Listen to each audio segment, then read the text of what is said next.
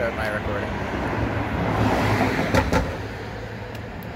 Hello everyone, today is March 21st, it is 2021, and we are in front of the federal compound here in New Hampshire.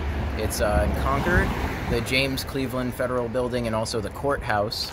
And today I'm going to be chalking, expressing some protests against the fact that several people were arrested here in a federal raid on cryptocurrency usage, and targeted, I believe it was 6 people. 4 of them have been released, 2 of them are still in custody. That is somebody known as Rich Paul, also known as Nobody, and Ian Freeman are the 2 people that are still locked up. And basically Rich, I believe they're holding him just because he has so many priors that they're claiming that he might be some sort of bail risk, or there was ambiguous, he might have refused conditions. But Ian is being held. It was taken under advisement. His bail has not been denied yet, but it hasn't been granted yet either.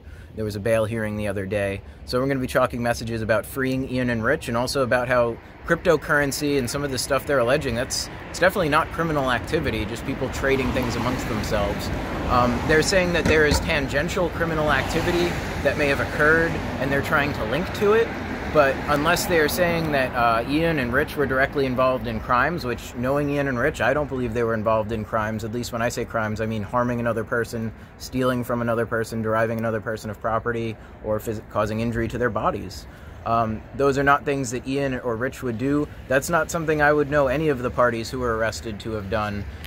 Some of them I know better than others, but none of them, in any way that I know them, has been that they have a reputation for harming people, or trying to steal from people, or hurt people.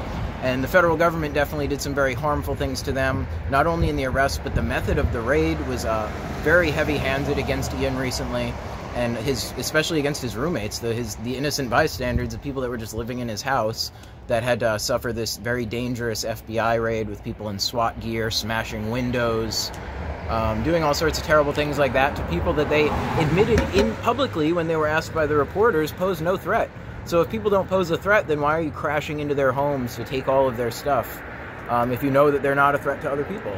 So we're going to be expressing that message here today, and hopefully giving the people that are holding our friends, and the people that are giving the orders to hold our friends, reason to consider why these things are wrong and they shouldn't be doing them.